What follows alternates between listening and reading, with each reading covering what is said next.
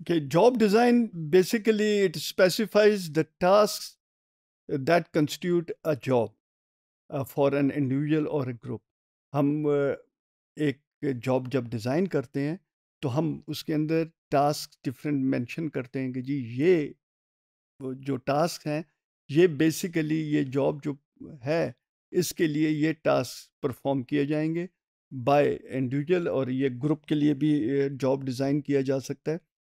इसके अंदर job specialisation आती है, जॉब एक्सपेंशन आ सकती है, साइकोलॉजिकल कंपोनेंट्स इसके अंदर डाले जाते हैं, they are self directed teams, फिर मोटिवेशन इंसेंटिव सिस्टम्स इसके अंदर हम इंक्लूड करते हैं। Job specialisation basically it was first suggested by Adam Smith in 1776. ये यूनाइटेड स्टेट्स का इकोनॉमिस्ट था Adam Smith.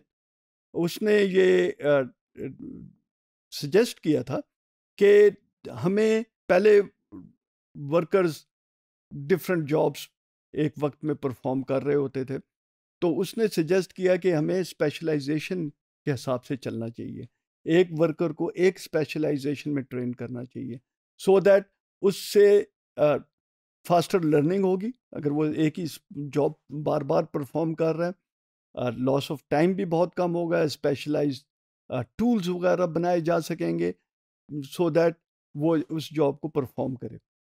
Letter Charles Babbage ने इसके अंदर एक और चीज़ ऐड कर दी थी कि जो वेजेस हैं बेसिकली वो एग्जैक्टली फिट होने चाहिए, जो कि उस जॉब के लिए रिक्वायर्ड स्किल्स हैं उसके मुताबिक वेज पे करनी चाहिए। So that was basically the concept of job specialisation. अच्छा, इसके अंदर फिर नेक्स्ट आया जॉब एक्सपेंशन। क्यों जॉब एक्सपेंशन की ज़रूरत पड़ी? क्योंकि जॉब स्पेशलाइजेशन जो है वो एक बोर्डम क्रिएट कर देती है।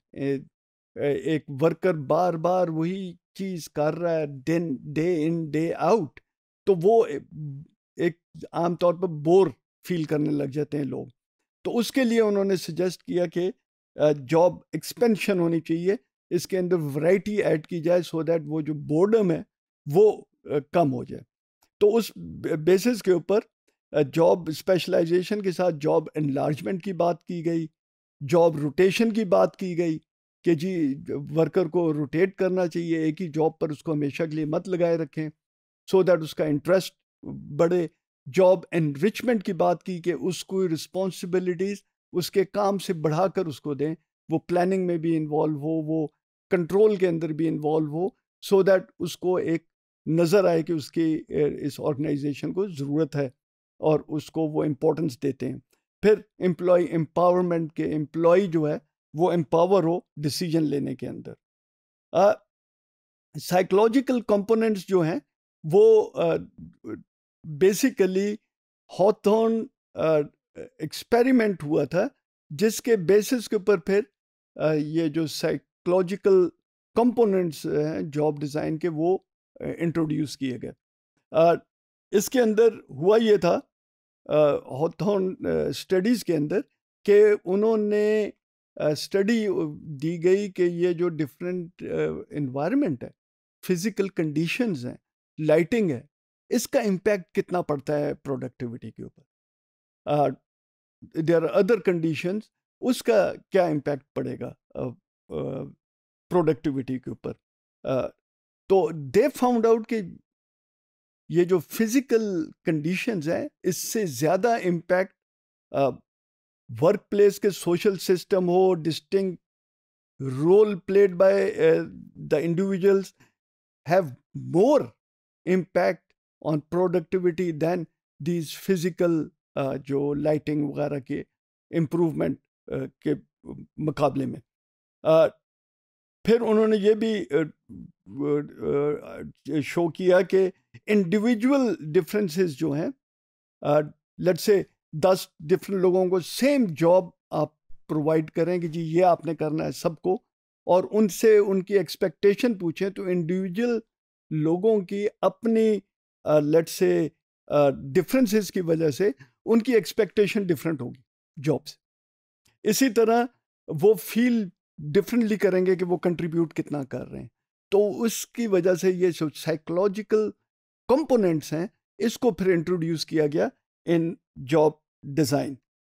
द कोर जॉब कैरेक्टरिस्टिक्स जिनको इंक्लूड किया गया, उसको 5 over long period of research, they then identified these 5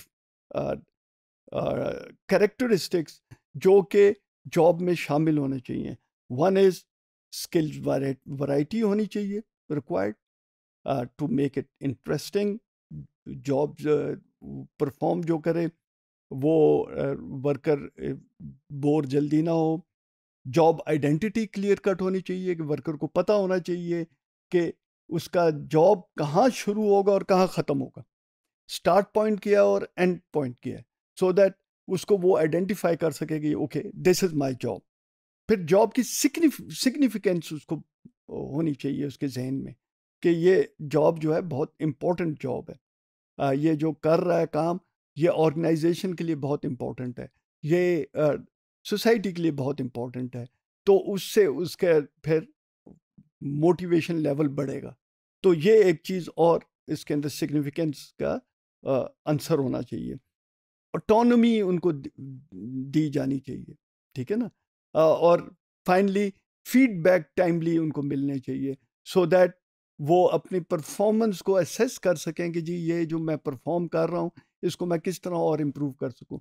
for example हम यूनिवर्सिटीज़ के अंदर हम कहते हैं कि स्टूडेंट्स को फीडबैक टाइमली मिलनी चाहिए, so that student should know कि वो किस तरह परफॉर्म कर रहे हैं और उसको किस तरह इम्प्रूव कर सकते हैं फर्दर।